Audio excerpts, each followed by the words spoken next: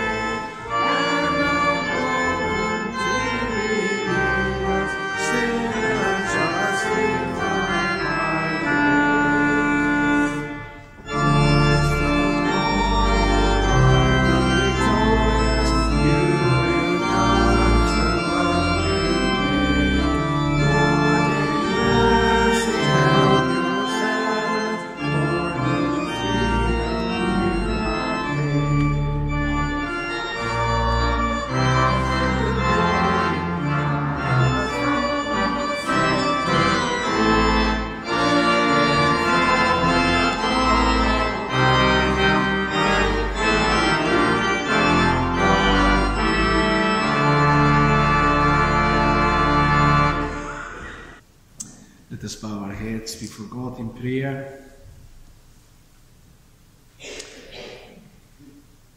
It is the Apostle Paul that reminds us, we know that for those who love God, all things work together for good, for those who are called according to his purpose.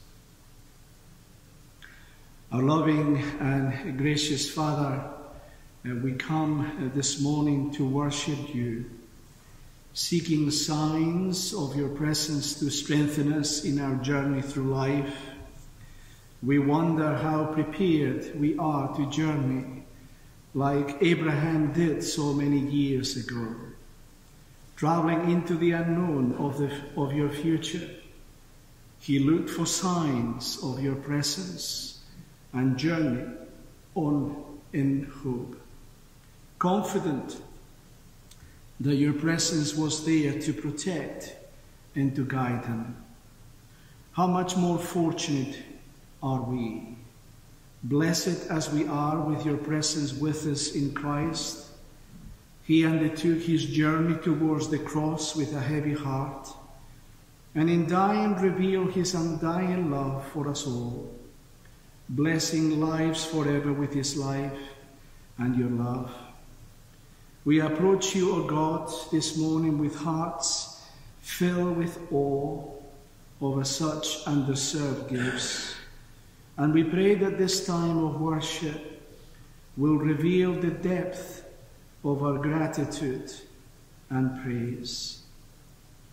Loving Father, your ways are holy. They are good.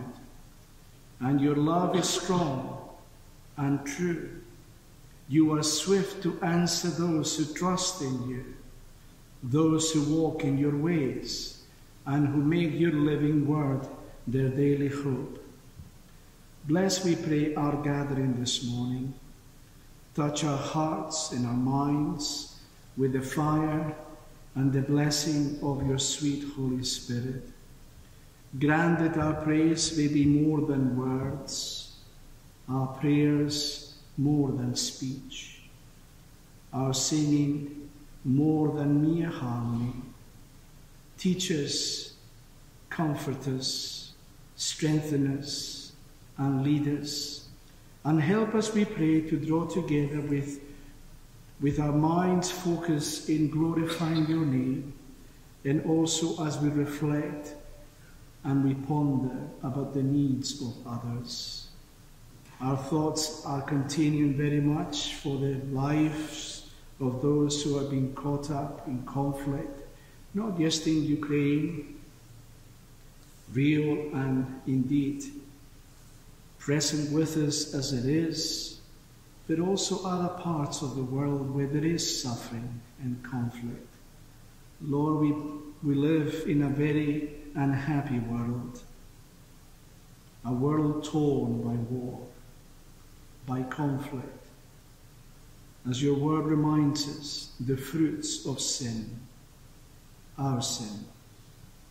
Help us this morning, dear Lord, to confess our own individual sins before you.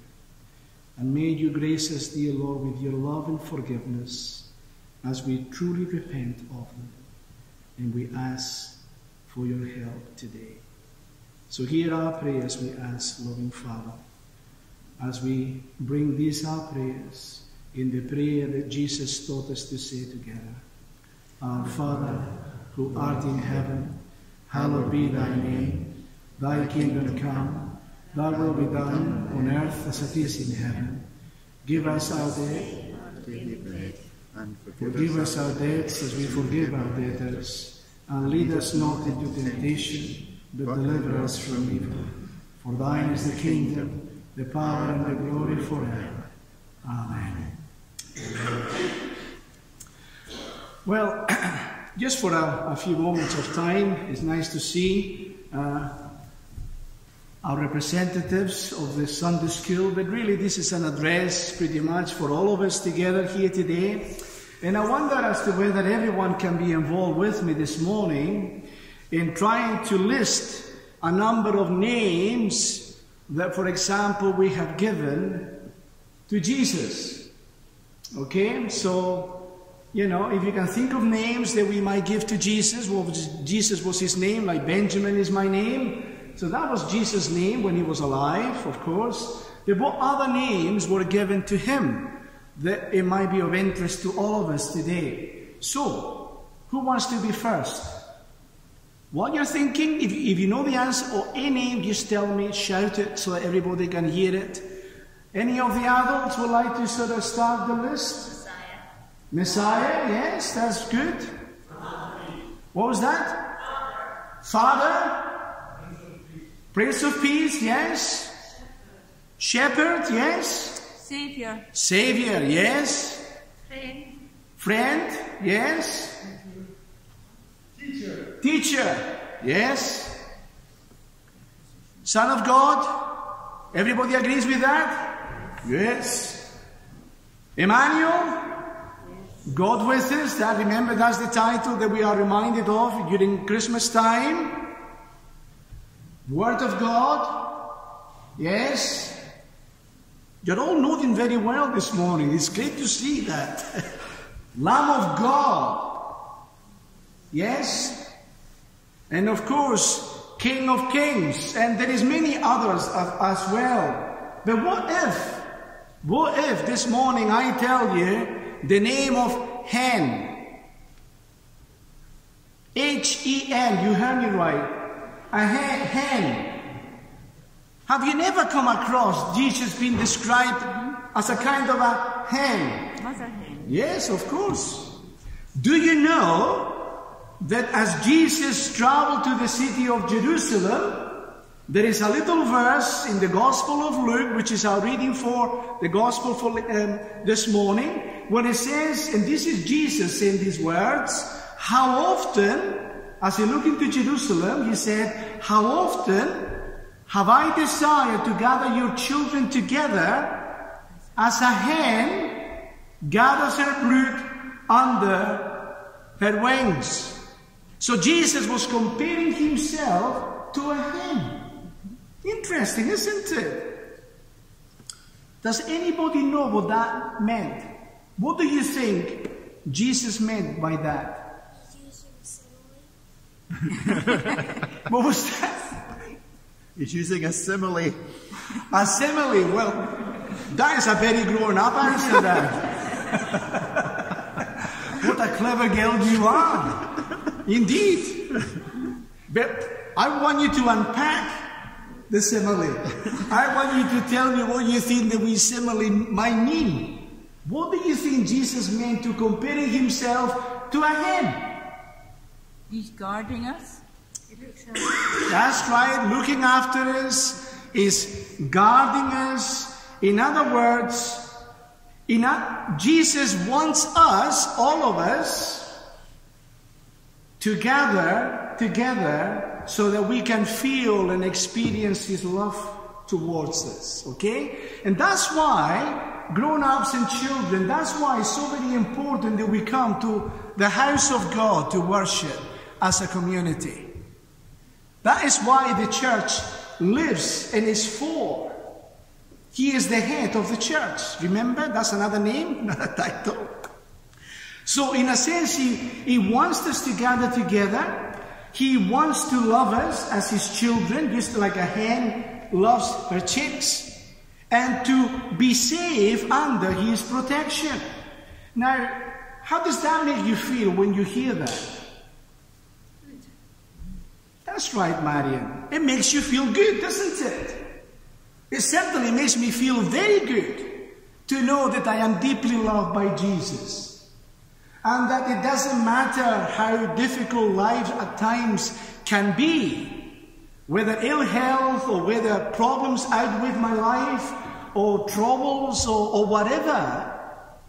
And they are there because we all experience them. It doesn't matter, we can still know that God's love is still with us. And this happens every time we come together for worship.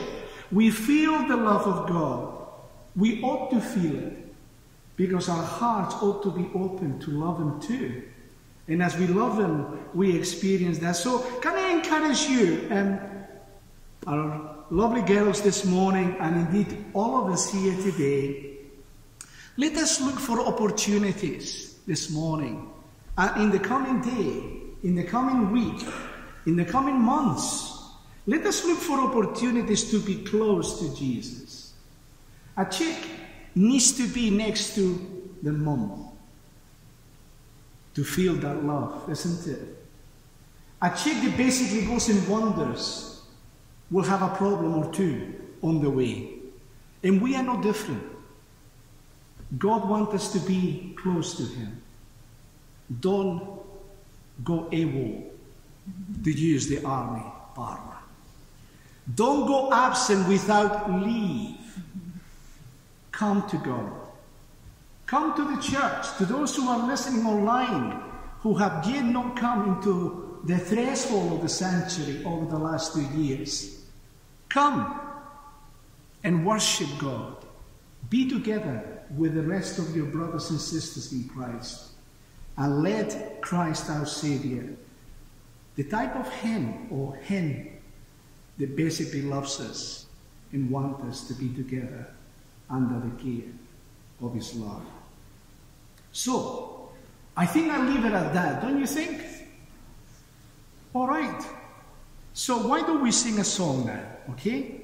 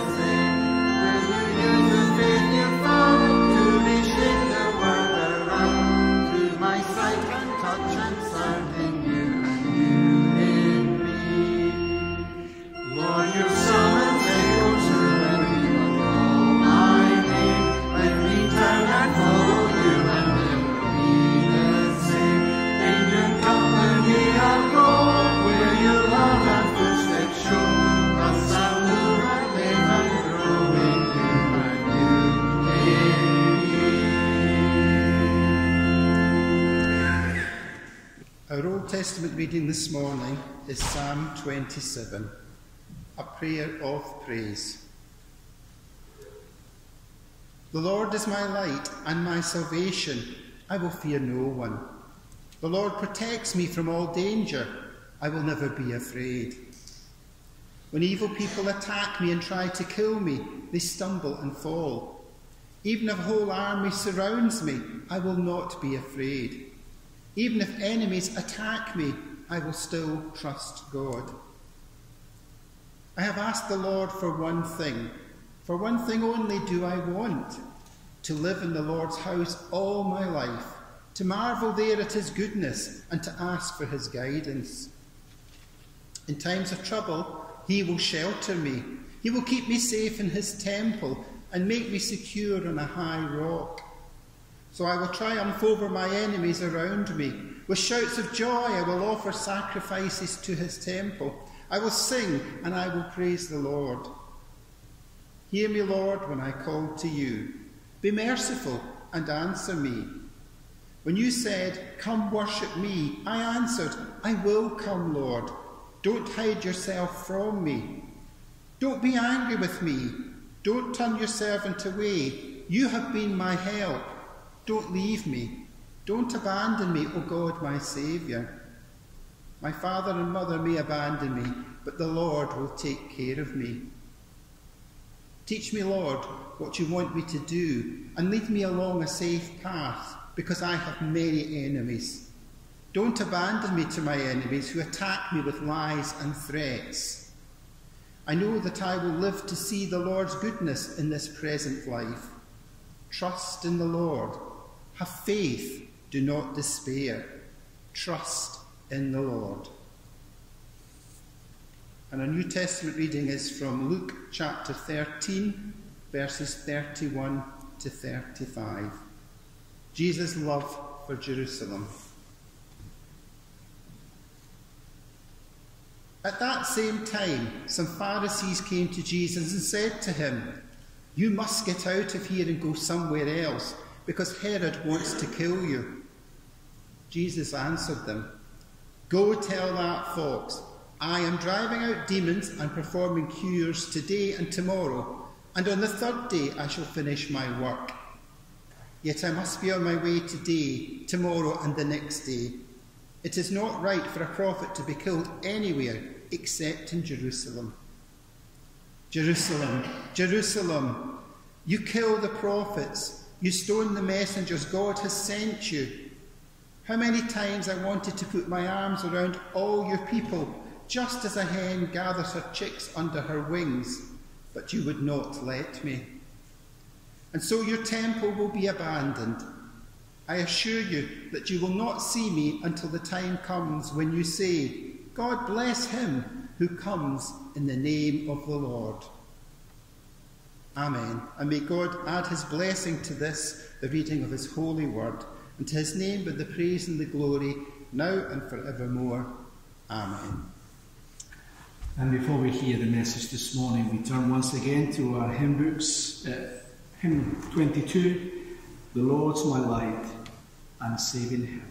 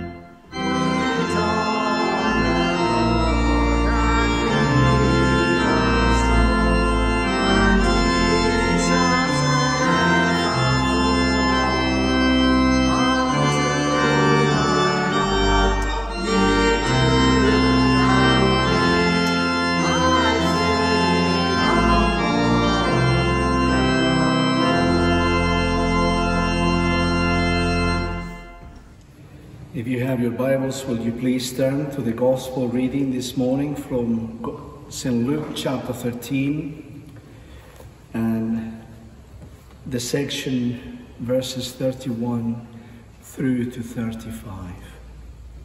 Let us pray. O Lord, your word is a lamp to our feet and a light to our path. Give us grace to receive your truth in faith and love, and give us your strength and the courage to follow on the path you have set before us. Through Jesus Christ our Lord. Amen.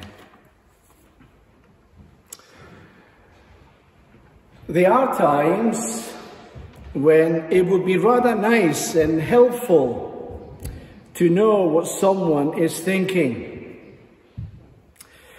In other words, it would be nice to know what goes through people's minds. Not always, but sometimes.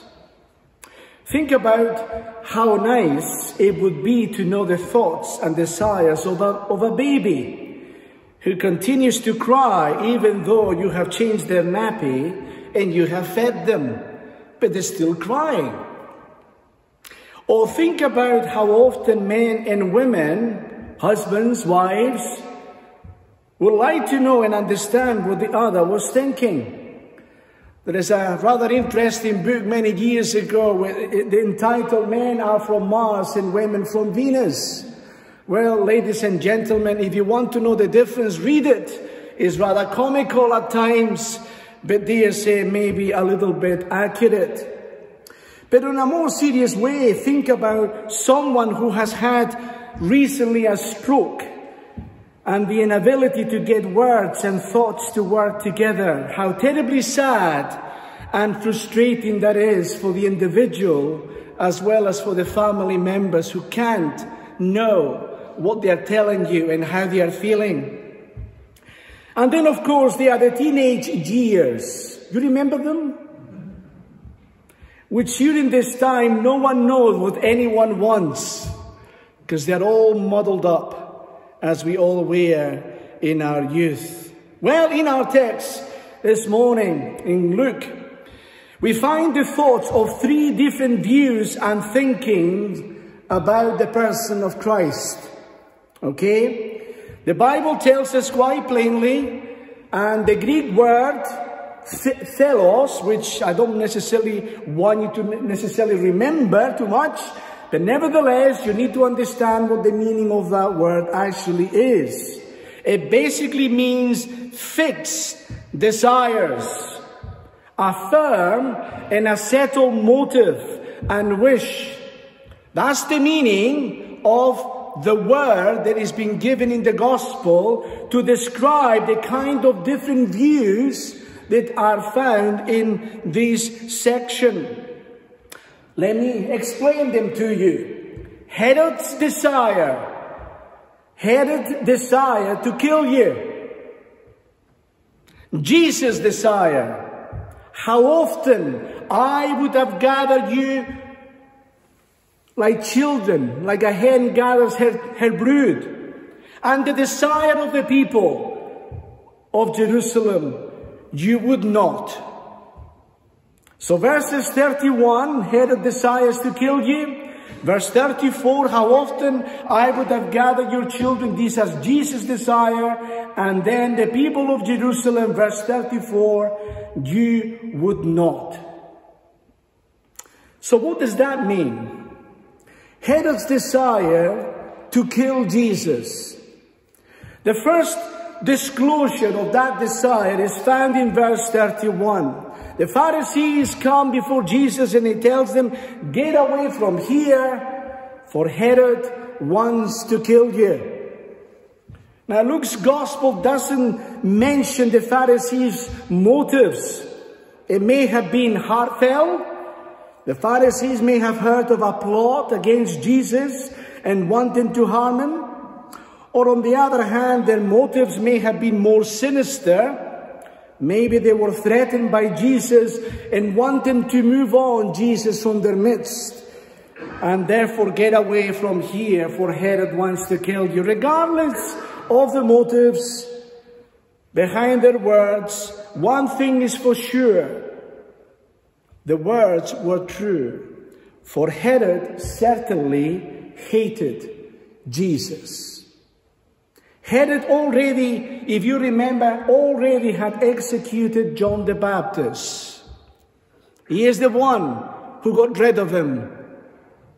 He is the one who authorized the beheading of John the Baptist. This man, the same man, he was Herod's father, Herod the Great, who tried to kill Jesus when he was an infant. Do you remember? Joseph and Mary, they had to flee for their lives, and he proceeded to kill all the children below the age of 2. Cruel man, cruel family, resorted to violence at every given opportunity. You know, I'm always reminding of the cruel men of today, like Putin and others who have preceded him. Cruelty is not a new thing. Herod was as cruel could be. He wanted to kill Jesus. You see, Jesus was a threat to Herod authority, and for very good reasons. Don't forget, Jesus claimed to speak the word of God. Jesus talked openly about man's sins. Jesus said no one could come to God except through him. You see, Jews believed that you could only come to God by being a Jew. If you were not a Jew, well, hard luck. You had it. But Jesus came to confront that idea. He became the Savior of the whole world, certainly to those who believe. Jesus was the one. And certainly the people at the time, including Herod, they could not come to terms with that message. The truth is that Jesus rocked the boat. He turned their world of thinking upside down. Well, my friends, as I was preparing this sermon, as I was reflecting on this particular reality, some things have not changed. It's interesting indeed, that many people today within our culture, literally, either they are ignorant of Jesus, they are dismissive of Jesus, they even hate Jesus and all that he stands for. So, if you want to use the word cancel, it was already in existence during Jesus' time. But they were more violent. And they were violent. Today we want to cancel and get rid of Jesus, of his ministry, of his teaching, of his church, the Christian message. We live in a world where people want God to do their bidding. People don't want to submit to God's authority because it doesn't suit them, and to follow his commandments. It was Sinclair Ferguson, the Scottish theologian and minister of Scotland, great man of God. Is worth reading every single line that he writes. But one of the things that he said recently was, people don't want God's will because it is not their own. In other words, my friends, many people have a problem with God's will because you don't want your will. Or maybe it's not your will or my will. And I think this is the conflict, isn't it? The notion that Jesus is the only way to heaven is considered narrow-minded, not inclusive. Key words today, not embracing. Or people want to hear that everyone is right in their own way. The truth is relative. If you think that truth is one thing, that is truth. In other words, truth is not objective anymore. It's not real anymore. I'm sort of half expecting someone to tell me, you know what, 2 and 2, or 2 plus 2 equals 5. Because I think so. And you will have many people pandering to that idea. So today, we're having people coming with all sorts of weird ideas as truth. I'm not going to preach about that today, but suffice to say that that highlights the problem and the dilemma.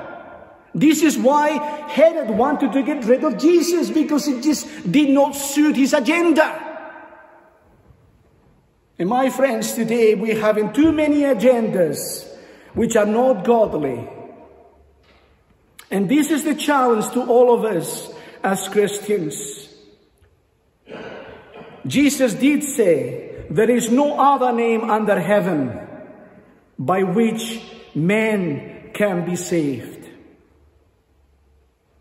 I remember when Pilate asked Jesus in John 18, verse 38, when he was being tried. It's interesting, isn't it, how Pilate was trying Jesus in his own kangaroo court, failing to realize that one day in the future it will be Pilate himself who will be standing trial before the judge and the King of Kings. The irony of it. And yet it was Pilate who said to Jesus, when he was talking about truth, he says, what is truth? What is it? Failing to understand the truth itself was steering, was facing him all the way. For Christ himself is the truth. I am the way, the truth, and the life. And listen to this, no person, no man, no woman, including you and I, no one will come to God the Father on the final day except by me. That is the challenge. That is the task. That is the warning to everyone today. Jesus represents the God of truth, who created and upholds the world that he has made by the power of his word and the magnificence of his sovereignty. He is the one that we should come to worship this morning. And therefore, motivated by this certainty, notice that Jesus is not shocked nor even upset by the threat from Herod. On the contrary, his response is clear. Go and tell that fox. Deliberate words. I will drive out demons and heal people today and tomorrow, and on the third day I will reach my goal. You know, today when someone is called a fox, it's almost a kind of a positive message, isn't it? Wow, that is a foxy lady.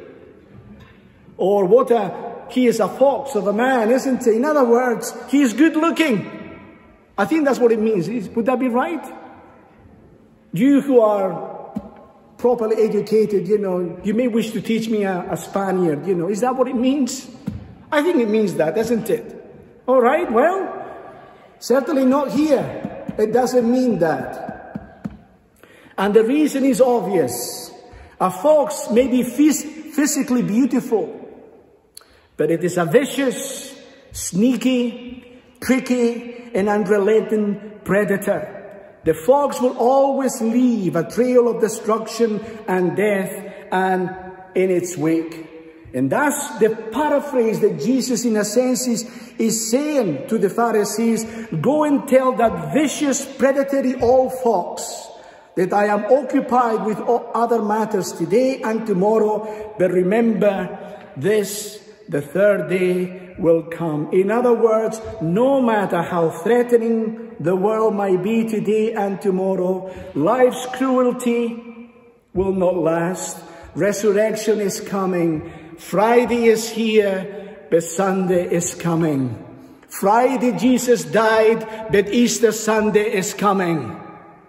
Today I die for the sins of the world. On Sunday I will be raised by the power of God to forgive all the sins and give life everlasting to everyone who believes. That is the message that Jesus sent to Herod.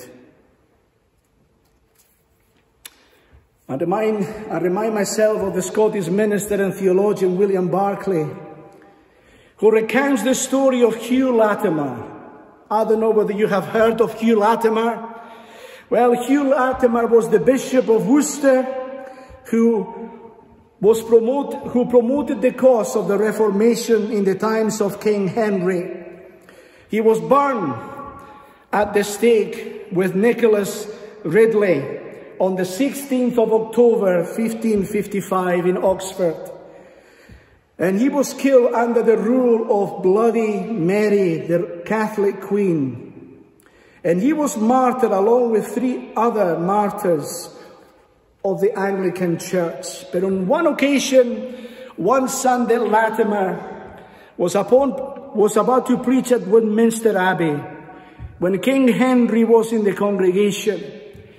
And as he climbed the pulpit, as I did here this morning, he mused to himself, and maybe I should say that to myself sometimes, Latimer, Latimer, Latimer, be careful what you say. The King of England is here. Which is probably what someone may have said to him before he entered the pulpit.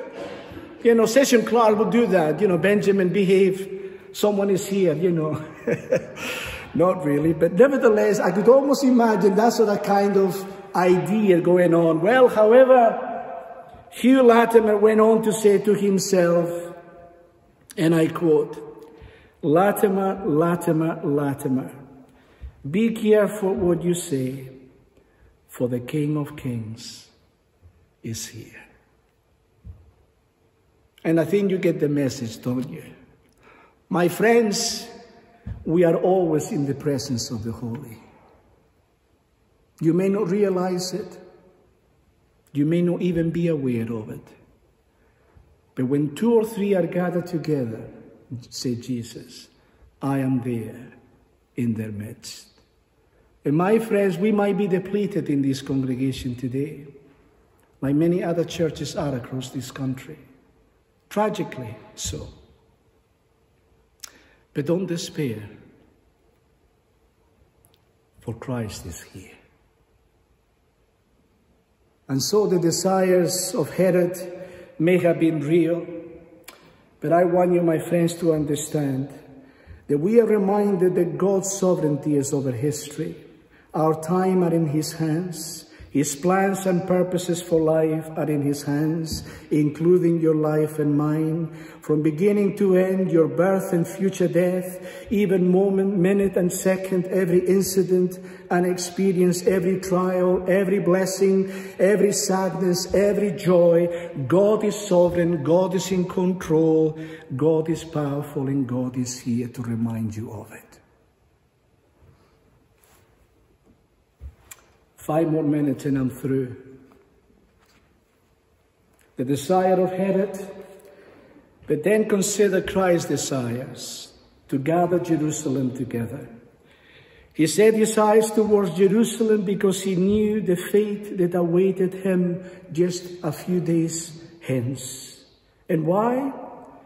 He is facing that future because he is committed, he is courageous, he cared for the people, he cared for Jerusalem.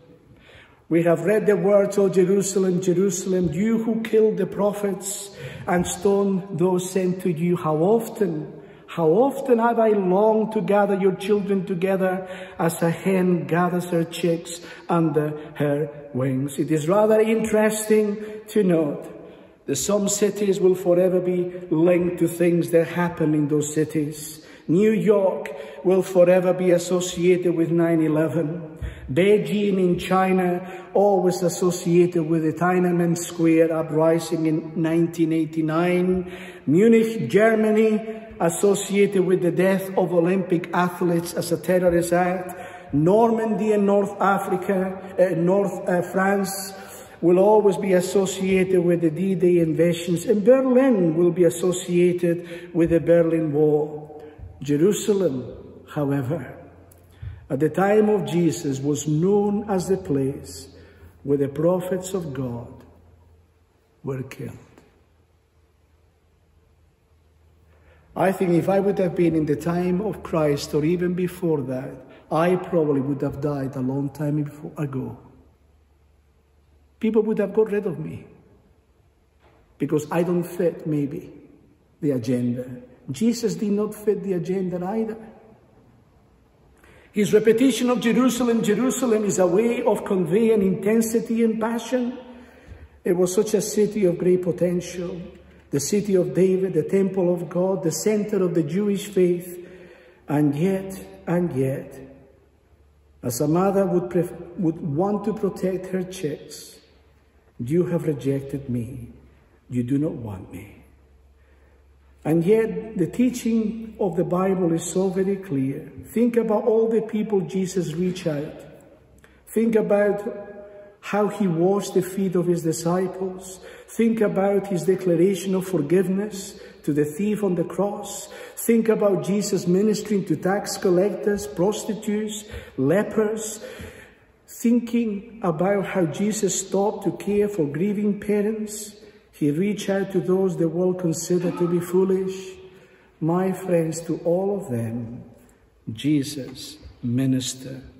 But here is the tragedy of it all, and with this I finish. The crowd's desire, not willing. What a tragedy, isn't it? Not willing. Sadly, Jesus says about the people of Jerusalem, but you were not willing, you were not interested. And this, my friends, is one of the saddest and deepest mysteries of life, that the sovereign God, the one who ordains everything, who draws believers to faith, who also gives human freedom to turn to him or away from him, though we may not be able to fathom how these two things fit together, it is the clear teaching of Scripture. We must decide, all of us, whether we will allow Jesus to be our Savior or whether we will take the way of Herod and reject him. It's our choice. It is our choice. There was C.S. Lewis who once said, in the end of life, at the end of time, there will be two groups of people. Two. Those who say to God, thy will be done, and those to whom God will say, thy will be done. You see, some people say, how is it that a good God could send people to hell? Have you ever asked yourself that question? Well, the answer to that is that God doesn't send anyone to hell. People do, by their choices. And that is the real challenge to all of us here today. It's a passage of a choice, a clear point. We can choose to be like Herod and the people, or we can basically come to him in repentance and faith. Oh, Jerusalem, Jerusalem, the city that kills the prophets and stones those who are sent to it.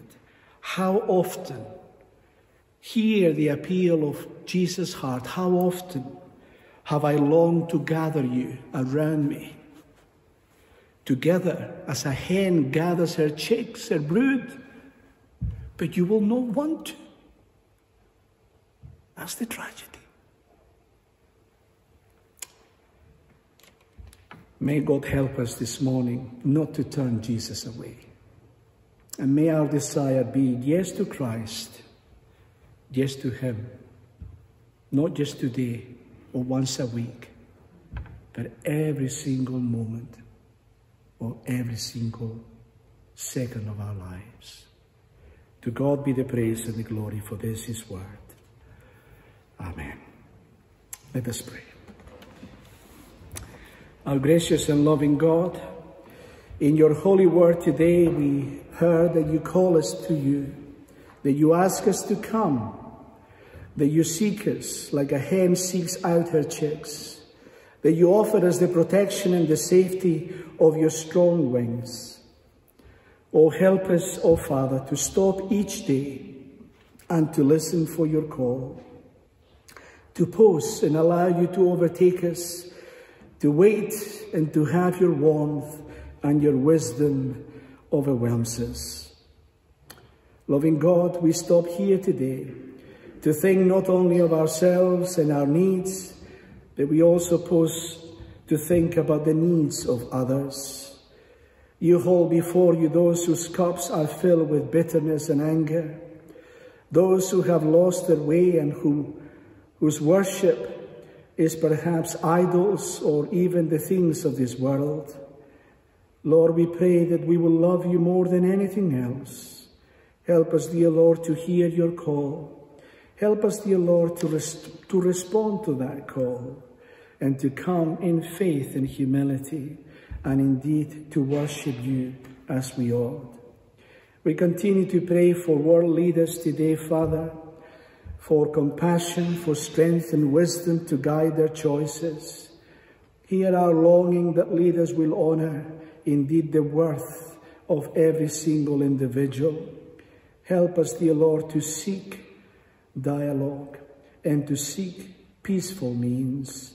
We pray, dear Lord, that you will grant us all a sense of compassion, a sense of care, a sense of love, and indeed a burden to pray and a burden to help. And so, Lord, we pray for those people who are far and wide, who are going through this crisis in Ukraine, but also pray for other parts of the world where exists trouble and conflict, death and hardship. We pray within our own communities as well, conflict in homes, separations behind walls, issues of family tensions. We pray for those, Father, who are grieving, for those who are anxious and worried, for those who are fighting illness, for those, Father, who are crying because a loved one has just died. Lord, we pray, have mercy.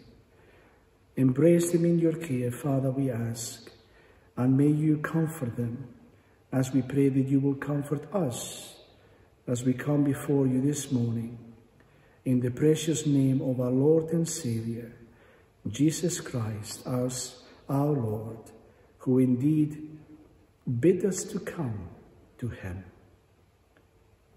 We ask this in his name. Amen. And so we come to our final hymn of our service this morning. It is hymn 554, Rock of Ages, cleft for me.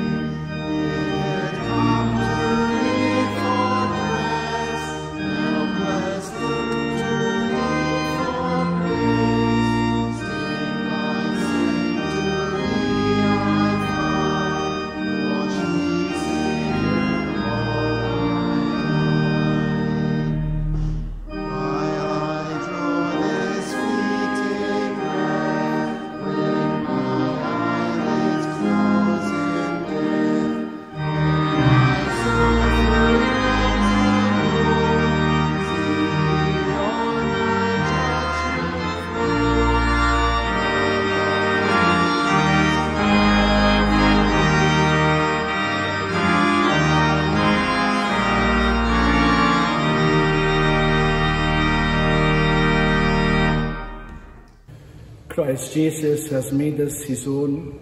Press on towards the goal of knowing Christ and the power of his resurrection. Press on to that outward call of God in him. Go in peace, love and care for one another in Christ's name.